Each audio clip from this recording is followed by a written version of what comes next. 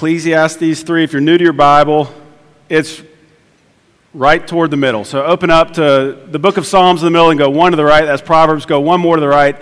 That's Ecclesiastes. And we're going to be in verses 1 to 15 this morning.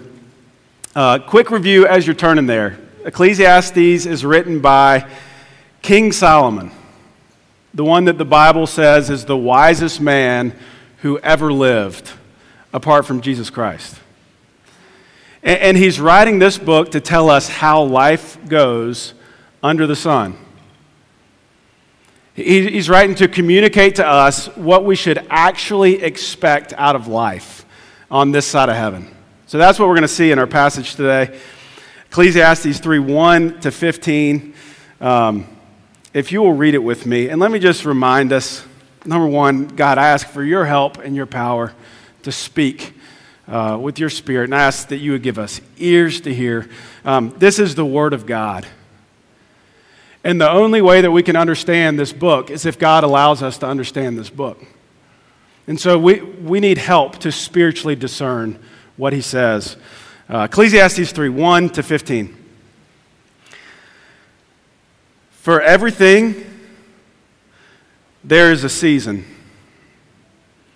and a time for every matter under heaven. A time to be born, and a time to die. A time to plant, and a time to pluck up what's planted. A time to kill, and a time to heal. A time to break down and a time to build up. A time to weep and a time to laugh. A time to mourn and a time to dance. A time to cast away stones and a time to gather together stones. A time to embrace and a time to refrain from embracing. A time to seek and a time to lose. A time to keep and a time to cast away. A time to tear and a time to sow. A time to keep silence and a time to speak. A time to love and a time to hate. A time for war and a time for peace. What gain has the worker from his toil? I've seen the business that God has given to the children of man to be busy with. He's made everything beautiful in its time. Also, he's put eternity into man's heart. Yet, so that he cannot find out what God has done from the beginning to the end. I perceive that there is nothing better for them than to be joyful and to do good as long as they live. Also, that everyone should eat and drink and take pleasure in all his toil. This is God's gift to man. I perceive that whatever God does endures forever. Nothing can be added to it, nor anything taken from it. God has done it, so that people fear before him. That which is already has been, that which is to be already has been, and God seeks what has been driven away. Well, I'm guessing that most of you guys have at least some familiarity with this passage. I know that Ecclesiastes is not the book that I log most of my hours in, but I have heard the song Turn, Turn, Turn by the Byrds from 1965, and they just stole the first 8 verses of this song, or this passage, to create their song. And I thought, you know what, William, if you were like a good, catchy preacher, you would come up with some way to build your intro around that. But then I thought, nah, my man Jason's just been slaying the song lyrics the first 2 weeks of this series. So I'm going to go a different route with my intro. Have you ever played the game of life, the board game? Here's how the directions for the game of life go. Travel the path of life, making decisions, building a family, earning money, buying homes and collecting life tiles. Have the highest value at the end of the game and win. That's how the game goes. You make a few decisions about what kind of education you're going to get and what kind of family you're going to have and how life's going to go. And whoever gets to retirement first with the most money, that's the big winner. Now, this can be a great way to spend a Friday night with your family. But I'll tell you what's not great. It's not great when we expect real life to go the way the game goes. It's not great when we think if I can just kind of map out what I'm going to do, where I'm going to go to school and who I'm going to fall in love with, and then the great adventures that we're going to go on until we settle into our dream job and buy our forever home, and we raise our perfect family with the hypoallergenic doodle of our choice, right? Or whatever your vision of the good life is. But see, we know that there's more to life than this under the sun. And if we don't understand that, when life doesn't go the way that we plan or pray or hope, we're going to be vulnerable to all kinds of disillusionment and discouragement and depression. But if we know what to expect out of life, if we know how life actually goes, we've got a far better chance of navigating it with wisdom and joy. I think that's one of the reasons God put this passage in the Bible. In Ecclesiastes 3, 1-15, God lays out his expectations for how life goes under the sun. And I'm just going to be straight up with you. It's not necessarily what we want to hear, but it's what we need to hear. God tells us what to expect as we walk through life. He answers this question: how does it really go? What is life really like? That's what we're going to see in our text today. And if I had to give you a main idea, if I had to summarize what you're going to see here, I'd say it this way. God sovereignly orders the seasons of our lives for our good, so live like it. God sovereignly orders every season of our life for our good, so live like it. And here's how we're going to break this down. You know, I don't have some good little structure. Here's what I got for you. I got 4 reality checks, and I got 2 responses to those realities. That's what we're going to see in this passage. 4 reality checks. This is how life actually goes, and then 2 responses to those realities. Reality check number 1. Life is made up of diverse seasons. Life is made up of diverse seasons. We see this in verse 1. Solomon writes, "For everything there is a season and a time for every matter under heaven." Now, when he says seasons, he's not talking like winter, spring, summer, fall. That gives you a new excuse to buy a cute outfit, okay, which my girls like to do that. Okay, and he's not talking about hunting season. He's not talking about sports like football season, and then basketball season, and then bowl season, and then March Madness, and then some golf majors, and then you got to suffer through those few weeks of Little League season when there's nothing else on. You know what I'm talking about? Okay, he's talking about seasons of life. The word season here means a set time, an appointed time. Life under the sun is made up of set times and appointed seasons, stages that we go through, occasions that we face for every matter, roads that we must walk down, seasons of life that we endure. That they are appointed means we typically don't have any more control over them than when the snow falls, or when the leaves turn, or the day that we are born, or the day that we die. For the most part, we don't control the seasons of our lives. And this is how all of life goes. It's true, notice, for everything, for every matter. Now, Solomon illustrates this principle with a poem of verses 2-8. And he prophetically looks into the future, and he quotes a band called The Byrds from 1965. And notice the first lyric. There is a time to be born and a time to die. Why does he start there? Well, he's saying that this is how all of life goes, from the beginning to the end, from the start to the finish. Life is made up of one appointed season after another. Okay, and the structure of the poem communicates the same idea. 7 verses, 14 couplets, 28 mentions of time. All multiples of 7, the biblical number of completion or perfection. Here's what Solomon's saying. From start to finish, from the beginning of your life to the end, here's what we should expect from life under the sun. It's made up of one season after another. And in those 7 verses, in those 14 couplets, here's what you got. You got 14 equal opposites. What's the deal with that? He's showing us that the seasons that we face are diverse. All manner of seasons are going to come our way.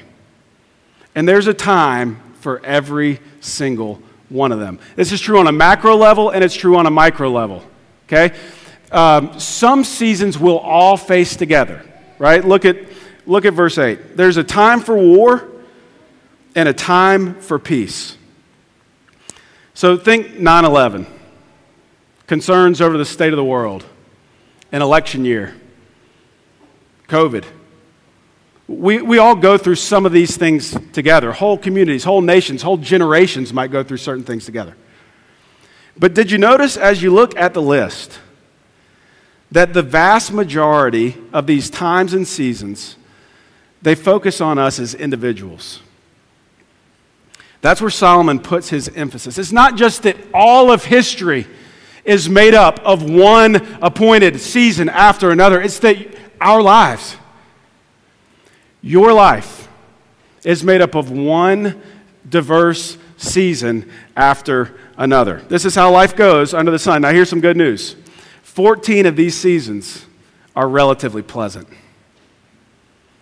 Some of the seasons that the Lord takes us through are going to be wonderful. They're going to be good. Now, with Hebrew poetry, just like it is with English poetry, not all of these things are meant to be taken literally. Some of them are. Others are metaphors for the good things we go through. But here's what's clear. As we go through life, some of what God gives us, it will be really enjoyable. There is a time to be born, right? A time for new life. There are times for planting and gathering and building up. There are times for laughing and dancing and embracing. There are times for seeking and keeping, times for loving and healing. As we go through life, we should expect some pleasant seasons under the sun. Praise God. There's going to be some good times. There's going to be snow days. And there's going to be school canceled. There's going to be summers that you don't ever want to end. There's going to be seasons of sweet friendship that is rich. There's going to be times to fall in love, to plan a wedding. That may not be a pleasant season. There's going to be times for weddings and receptions, for honeymoon phases, for new jobs, right? For chuckling at your little kids and how funny they are. There are wonderful seasons where you watch them grow up and play sports and perform. There's laughter around the dinner table. There's times where business is booming. There's time to be a new grandparent and to spoil the people on earth that you love most. There are good times under the sun. Those are coming our way. But did you notice that in each of these 14 couplets, in each of these pleasant times, there's an equal and opposite painful time. There's an equal and opposite difficult time. There are times for things to be plucked up and broken down, even killed. There are times for things to be torn and cast away and lost. There are times to be silent and to refrain from embracing. There are times to weep and to mourn. There is a time to die. These are the kinds of seasons that we come up against under the sun. The Bible is telling us what to expect. It is preparing us for reality. See, life under the sun sometimes comes with bad news, with broken relationships, with betrayal, with plans that change, with dreams that die. It comes with wandering children, parents who let you down, terrible phone calls, terminal illness, tragedy, suffering, heartbreak, losing the ones you love most, death, Game of Life does not tell you this. But this is how life goes under the sun. It's made up of one diverse season after another, mostly out of our control. Some are pleasant, some are painful. This is how life goes. It's how it actually goes. And the news gets even more sober before it gets better. For reality check number 2, we move from the poetry of verses 2 through 8 to the prose of verse 9. And here's our next reality check. On this side of heaven, we're not going to arrive. On this side of heaven, we're not going to arrive. Now, I don't know if you're like me and Victoria, but if you are, actually, we had a grammatical discussion this morning. I think I might have said that wrong. I don't know if you're like Victoria and me, okay?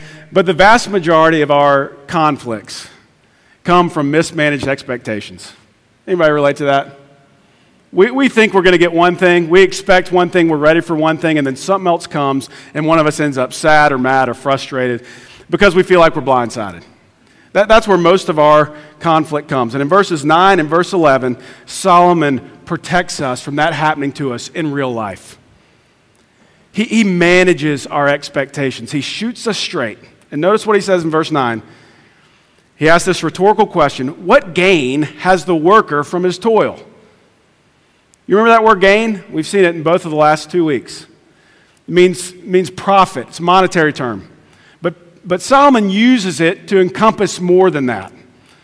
Right? He uses it, he talks about gain as an attempt to achieve lasting benefit, to find lasting meaning and security and satisfaction in the things of the earth, to arrive. Here's what he's saying here. He's saying, you really think you're going to find what you're looking for in one of life's seasons? Do you really think you're going to arrive? You think in one of the seasons that God gives you, in the work that he's given you to do in that season, that all of a sudden you're going to find that security and that meaning and that satisfaction that you crave? You think you're going to find gain from your toil? You're going to accomplish something in the end that matters where you can ride off into the sunset? No. He's saying, hey, reality check. On this side of heaven, you're not going to arrive. You're just not. And I especially want to speak to the young people here. If you're a young person, I need your eyes, okay? I don't care how little you are. Let me talk to you. When you hear this, if you were like me when I was young, you know what this sounded like to me? It sounded like bad news. Right? I wanted to grow up and accomplish my dreams and change the world. And I thought I could. That's what the basketball coaches told me when I was little. And listen, your youth, your idealism, your willingness to risk and try things, it's a gift. And it's going to lead you on adventures that your parents are too scared to take. That's awesome. But here's what I don't want you to do.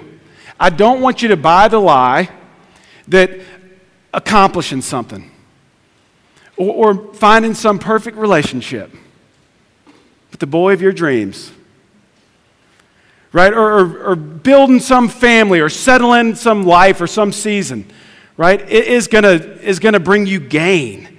You're not gonna reach some season of happily ever after under the sun. And if you're not aware of this, if you're not aware that this is how life goes, you're not gonna arrive, here's what you're in danger of. You're in danger of discouragement and becoming jaded and disillusionment and deconstruction like so many others in your generation. You need to know how life actually goes. You're not going to arrive. An older person, as much as this is discouraging news to the young person, let this be an encouragement to you. If you got nagging feelings of failure because you hadn't accomplished what you hoped you would have accomplished, if you feel just shame or frustration or anger because you hadn't reached that season that you craved, that you longed for, that you hoped you would get to, guess what? Good news. That's not where gain is found. We don't get gain from toil. And all the people who have accomplished those things that you want to accomplish, or they have reached that perfect season that you wanted to reach, you know what they're learning right now? They're learning this lesson by experience. There's no lasting gain from that season. It's a mirage. Hey, and even if there was, you know what would come right behind it? Just another season. That's how life really goes under the sun. Solomon's making eye contact and he's saying to us, let me help you with your expectations. Let me give you a reality check that will not go viral on Instagram. On this side of heaven, you're not going to arrive. Okay, this leads us to our third reality check, and hopefully it's the last one that tastes like bad medicine. All right? Number 3, on this side of heaven, we won't always understand. On this side of heaven, reality check, you're not always going to understand. Look with me at the second half of verse 11. It tells us that God has put eternity into man's heart, yet so that he cannot find out what God has done from the beginning to the end. Okay, that God has put eternity into man's heart means this. We know that we're part of something bigger. We know that there is an almighty eternal God. We know that there are cosmic realities. We know that he is accomplishing eternal purposes. And with eternity set in our heart, we want to know what those are. We have a desire to understand. We want to know how all the pieces fit together, and we especially want to know how all the pieces of our lives fit together. And yet, as finite, sinful creatures in a fallen world, this tells us that we have very limited access to understanding the big picture. That's what Solomon means when he says we cannot find out what God has done from the beginning to the end. As we go through the ups and downs of life, as you walk through the seasons of life, friend, there are going to be things that you do not understand. Just as we saw in the first 8 verses, there are going to be things that we don't control. They're uncontrollable. Here we see that some things in our life will be incomprehensible. We will not understand them. Lord, how did you let this happen? Lord, I don't like this hand that I've been dealt. Why is it like this? God, what are you doing in this situation? You got any of those? I'm just confused. I don't get it. It doesn't make sense. Can you relate to that? That's how life goes under the sun. But listen, how kind of God to let us know. How kind of God to let us know that we won't always understand. Right? If we know that there are going to be some times that we don't always understand, we're far more likely to endure through those incomprehensible seasons. And friends, I wish I'd have learned this lesson earlier. I wish I would have known this. Before we moved to Franklin 6 years ago, we lived in Savannah, Georgia, and I pastored at a church there that we loved. And we lived in a house that we loved. And we had dreams for our future, and we thought we knew the way that it was going to go. And I wouldn't have said it this way, but looking back, in some ways, I thought we had arrived. And then it was like a tornado came into our elder team. And there was a total split, filled with sin and bitterness and chaos and confusion and anger and slander. And it was the most painful thing, one of the most painful things I've ever walked through in my life. And I didn't have a category for it. And so I went immediately to question asking. Lord, what are you doing? Why is that happening? How could this person do this? Why isn't that person standing up? Why are you allowing this? What's going on? And there were very few answers. And because I hadn't yet learned that sometimes we just won't understand, my suffering went deeper and it lasted longer than it probably needed to. Friend, on this side of heaven, our understanding is going to be limited. we will not be able to figure everything out. And aren't you glad to know that? You know what that means? We can stop trying to figure it out. We can let our soul rest. Right? And you might hear that and you might say, hey man, easy for you to say. You don't know what I'm going through. You don't know about the season that I'm in. How can you tell my soul to rest right now? Well, hey, I'm not telling you, but I'm going to let this next reality check unlock that key. Because there's a reason your soul can rest. A biblical reason your soul can rest. Now, if you're here and you're thinking, man, this is depressing. Honey, I don't want to come back next week. Here's what you need to know. I'm just a member. I do this maybe once a year, okay? So you'll get a new guy next week.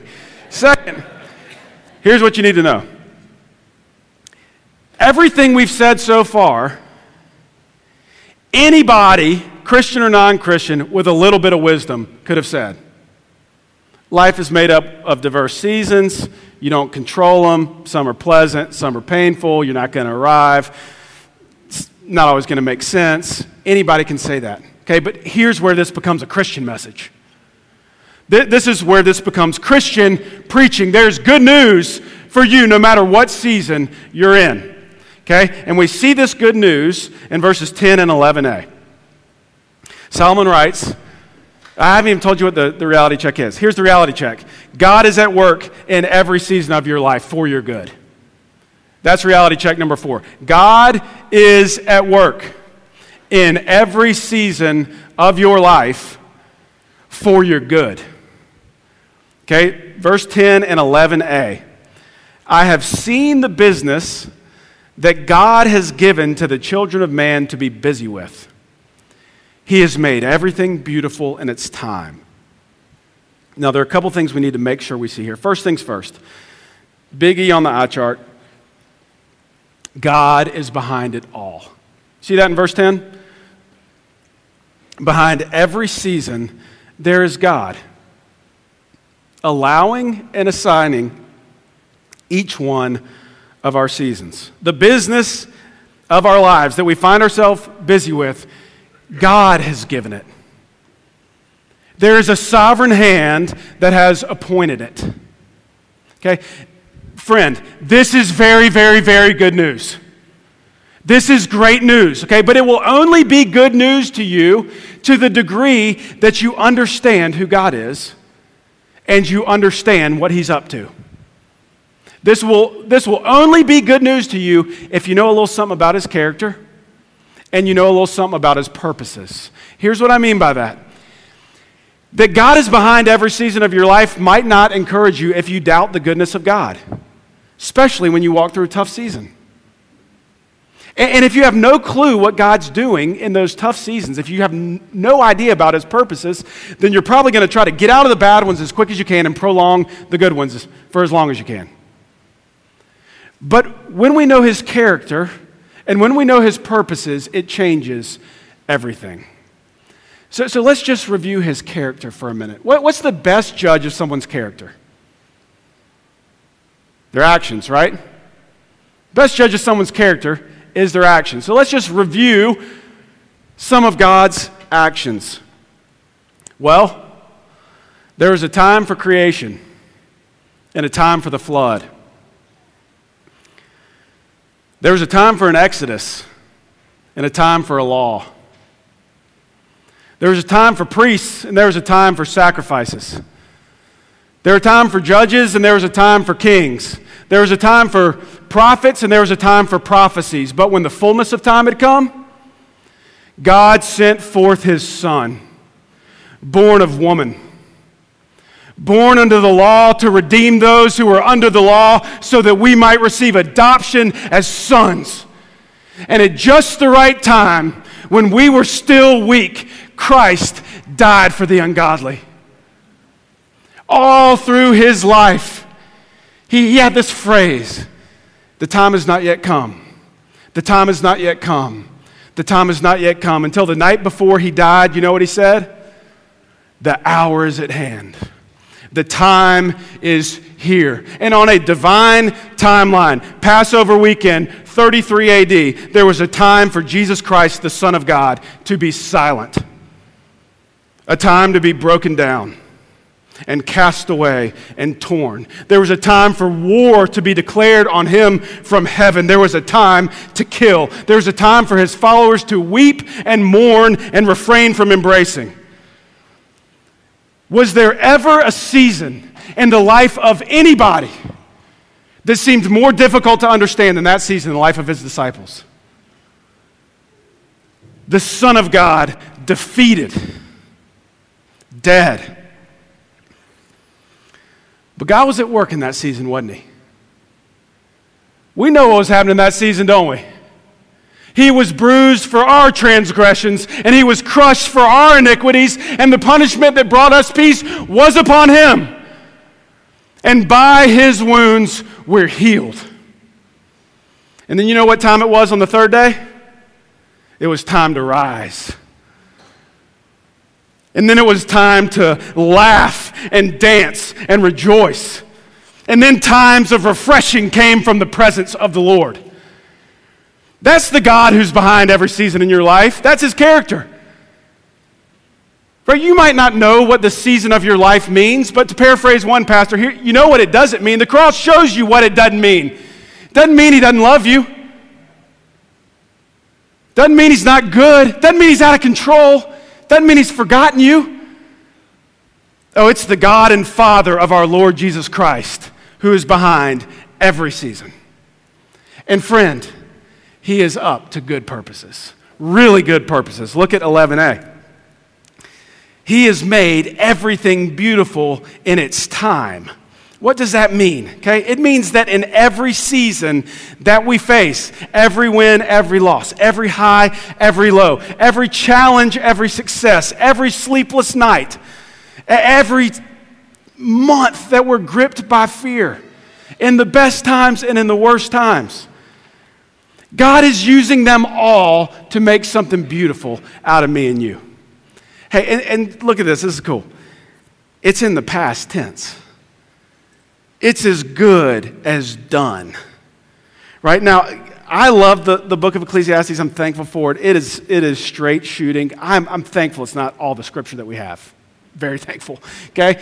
And the New Testament translation of Ecclesiastes 3:11a is Romans 8:28 and 29. You want to know what beauty God is up to in your life? You want to know what kind of beauty he's making you into? Listen to these verses. You know them. And we know that for those who love God, all things work together for good, for those who are called according to his purpose.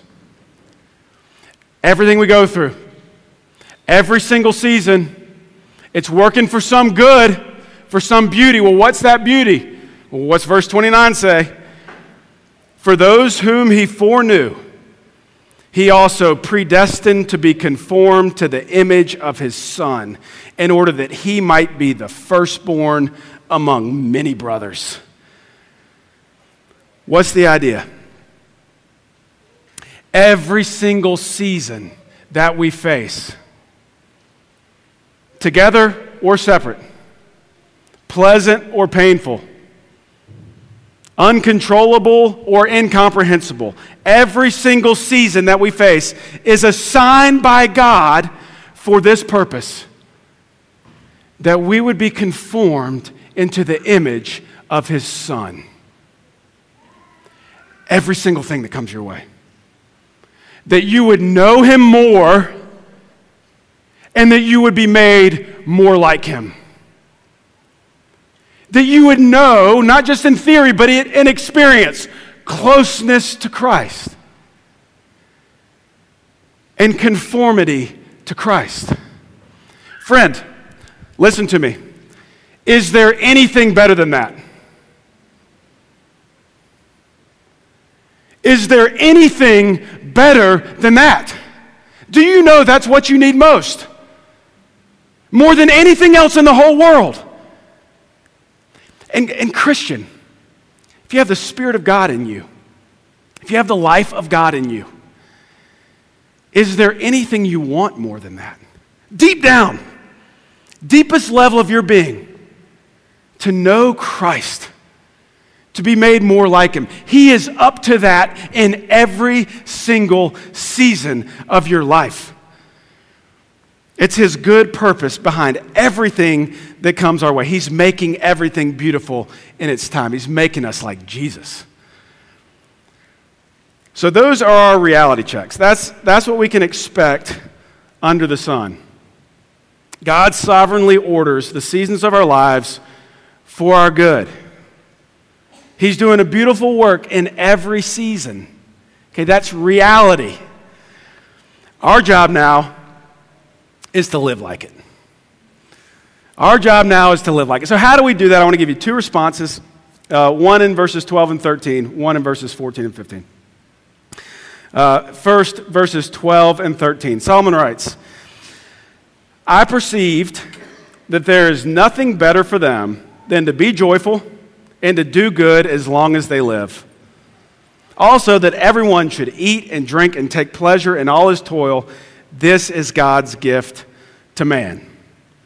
Okay, so Solomon gives us his first application of these realities with this phrase, I perceive. That's how he structures his application. You're going to see that again in verse 14. So, in light of these uncontrollable, incomprehensible seasons, what did he perceive? What are we supposed to do as we go through life with all its various seasons and occasions? Well, best thing to do, he says, be joyful, do good, find a little pleasure in your food and your drink and your work. And here's why. It's God's gift to you. That's God's gift to man. Here's how I would summarize it for the sake of a sermon. Here's our response. I would say embrace and enjoy the season that you're in. Response number one. How do we live in light of these realities in a God-glorifying way? Well, we embrace and enjoy the season that we're in. So, friend, are you in a pleasant season right now? Are there sweet relationships? Or maybe you're enjoying work or your marriage or your activities or your family. Are you in a pleasant season right now? What do? Well, you enjoy it. You drink it in. You celebrate it. You soak it up. You raise your glass. You make a toast. You trace the gift back to the giver. And you thank him for the sweetness of relationships. And you thank him for the abundance of provision. You praise God from whom all blessings flow. And you smile. And you enjoy. That's what obedience looks like for you. And isn't it amazing? One of the things that struck me most this week, in a sin-cursed world that is awaiting judgment, that's what we live in, right? Everybody knows that. That's our reality, life under the sun. In a sin-cursed world that is awaiting judgment, how amazing that gift after gift after gift after gift comes your way. Enjoy them. Just enjoy them. And trace the gifts back to the giver and enjoy him. Okay? Well, what about if I'm in a painful season, you ask? What's my application? You got the same application. Embrace and enjoy the season that you're in. Okay, first, embrace it. Don't diminish it. Don't waste it. Don't take matters into your own hands. And find enjoyment in it. Now, no doubt, I'm not naive. Your enjoyment is going to be different than the person in a pleasant season.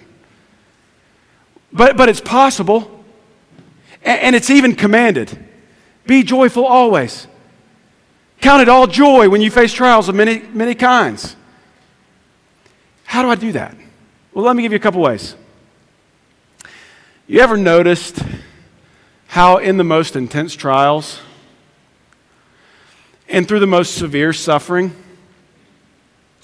it's usually then that we see how precious those little gifts are that we take for granted all the time?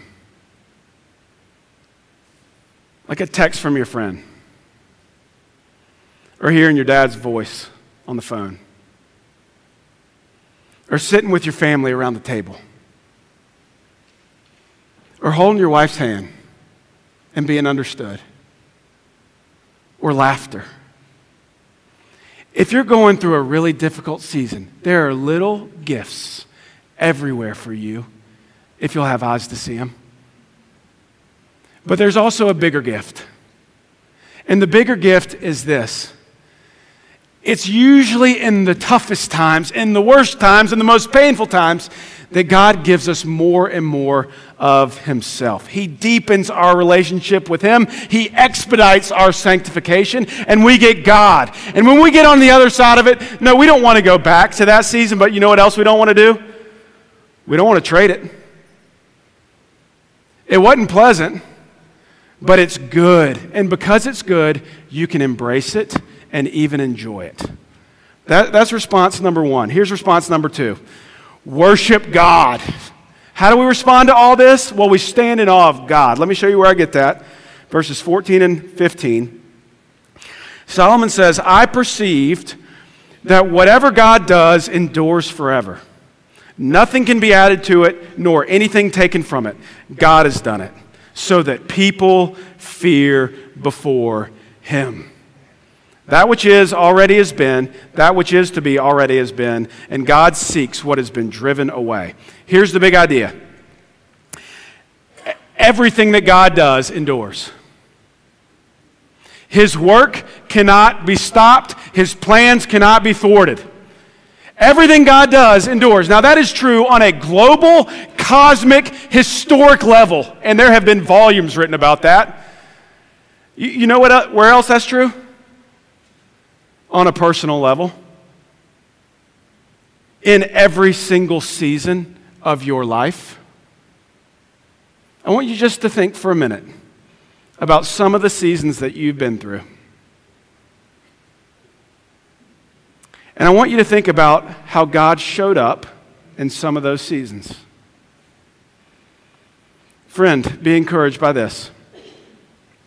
Every prayer that God empowered you to ever pray, all the endurance that he enabled you to endure with,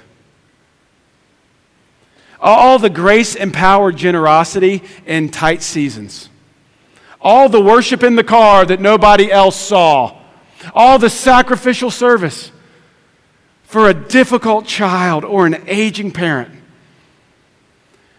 all the grace-empowered service of the church, any good work that God ever started at any stage in your life, at any season, any bit of faithfulness you were able to exert with his help. You know what this is telling us? Oh, it will all endure. Every tear that you cried is bottled up by God. Psalm 56. Every prayer you've ever prayed is before him like incense. He has seen it all. He sees you, friend. And look at that last verse, that last phrase. He seeks what has been driven away. None of it will be lost. So what do you do? Well, you fear before him. You worship him. That's the New Testament translation. You praise the glory of his grace. 1 Corinthians 4:5. He will bring to light the things hidden in darkness. He will disclose the purposes of the heart. And then each one will receive his commendation from God.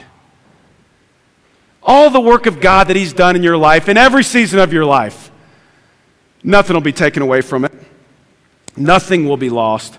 And when you look back, friend, I don't know what you're going through, and I'm sure it's far more intense than what I've endured in my life. I know this about our God. It will all have been worth it. It will all have been worth it. Friends, this passage is not a game. It's reality. It tells us how life actually goes under the sun. It's made up of diverse seasons that for the most part are out of our control. Some of them are pleasant, praise God. Some of them are painful. Don't expect to arrive. Don't expect to understand. But here's what you can bank on. The God and Father of our Lord Jesus Christ,